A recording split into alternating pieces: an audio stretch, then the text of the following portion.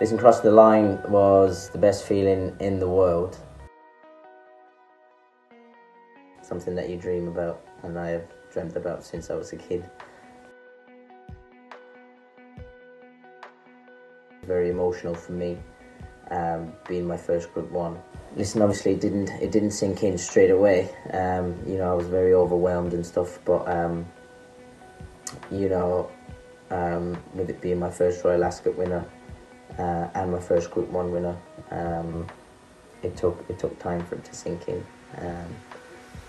You know, it kind of didn't even sink in until I was sat at home in bed the next morning watching the replay. The 2020 Diamond Jubilee Group 1 over 6 furlongs. They're away and racing. Hello Youmzain blasting out of the gate on the far side. Obviously Youmzain jumped really well. He broke really well from the gates. You know, we got into a nice rhythm straight away. Next to the running rail, Hello Youmzain under a strong drive as they race on towards the final furlongs. Came under pressure early. You know, but my horse is kind of like that. He travels really strongly. Finds, you know, he hits a bit of a flat spot, but then comes good again.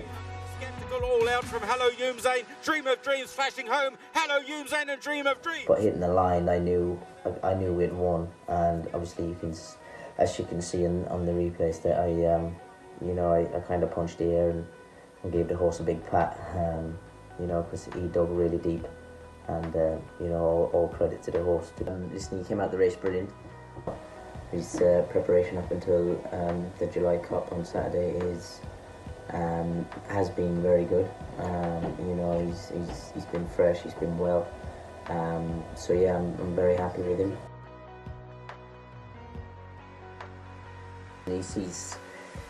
He's a very big horse. He was a late 2-year-old. You know, he's obviously very fast. He's very balanced.